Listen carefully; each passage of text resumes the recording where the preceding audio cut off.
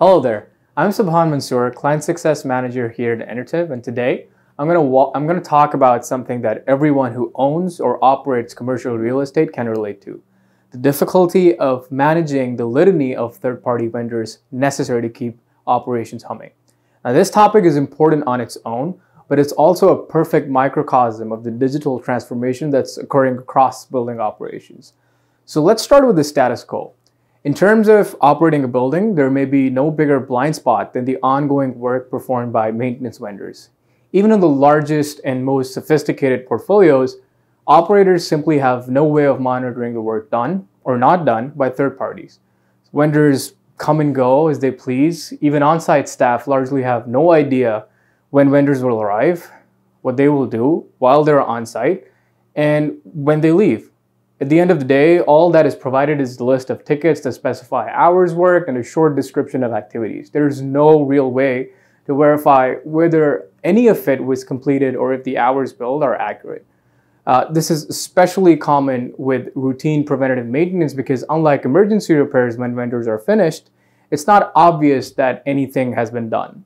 Unfortunately, some vendors have been found inflating the hours they've worked or skipping preventative maintenance and billing you guys for it anyway. So let's take a look at an example.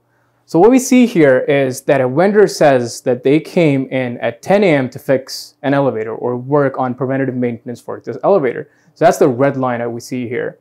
And according to the reported work hours on the ticket, they say that they came at 10 a.m. and they left the site at 4 p.m. So that's like a full 8-hour worth of reported work time by the vendor.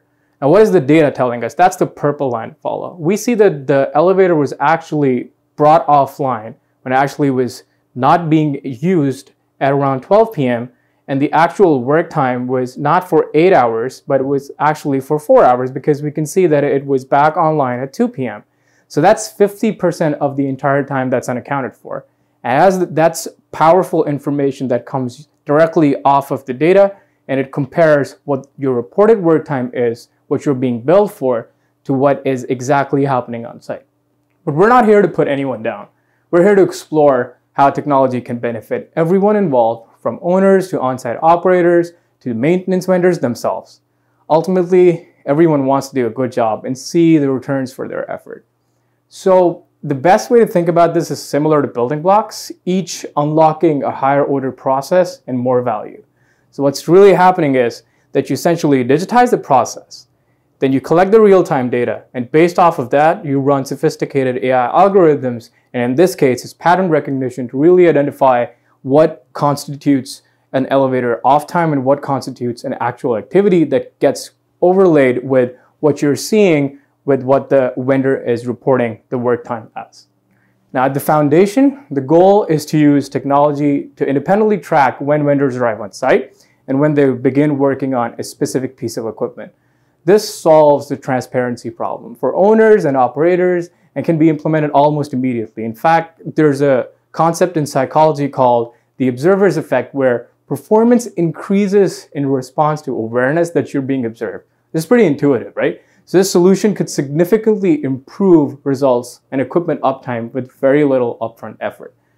Building on that, we can deploy IoT sensors to leverage real-time equipment performance data. There are two key benefits here. First, vendors can be notified the moment that the equipment breaks down so they can mobilize resources effectively. Second, this data can be used to independently verify that maintenance is actually being performed and that it actually took the time stated in the vendor's ticket. Finally, we get to the top layer, the sophisticated analysis unlocked by artificial intelligence.